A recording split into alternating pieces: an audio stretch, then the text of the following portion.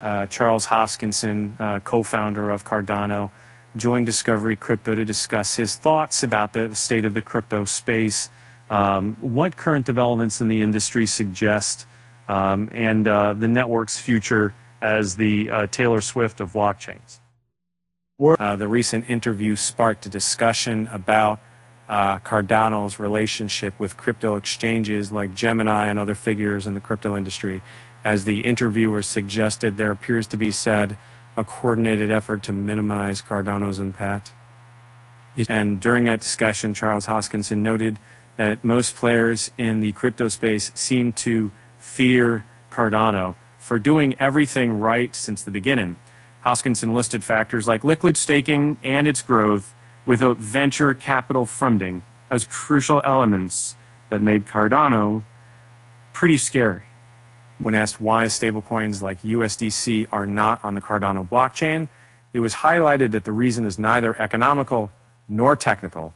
Instead, the conversation indicates a seeming for lack of a strong desire to engage with the blockchain and its projects. And following the discussion, Hoskinson expressed his thoughts and concerns on asset-backed stablecoins, affirming that he doesn't like them and they are not crypto, despite 80 to 90% of the real money velocity and value transactions that happen on-chain being done through them. And the Cardano founder considers the highly centralized state of asset-backed stablecoins as a concerning matter, as they grant control over the crypto space to a few entities. At the end of the day, they're controlled by centralized entities, and the problem when you look at asset-backed stablecoins, connect them to CEX's centralized exchanges, they have gargantuan and enormous control, and now we have a new actor, ETFs, and a huge amount of control over crypto. So 10 companies now basically control the cryptocurrency space. The current developments of the crypto space are also a matter of concern for Cardano's founder, with the recent tendencies and developments leaning towards a road opposite of the providing issues and a mission.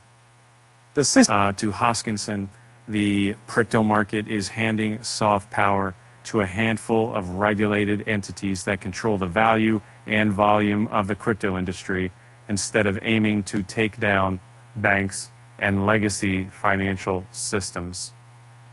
And Cardano's founder considers asset-backed stablecoins inevitable and highlighted that Cardano is not looped into that, but eventually it will happen.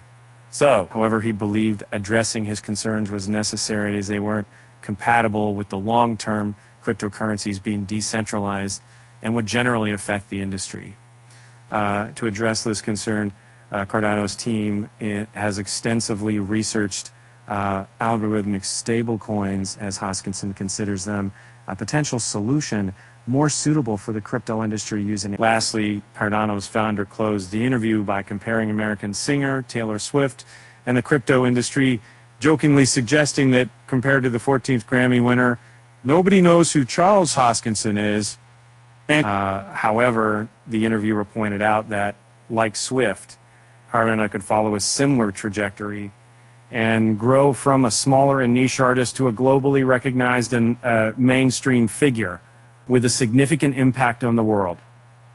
Hoskinson replied that he would love to be the Taylor Swift of blockchain.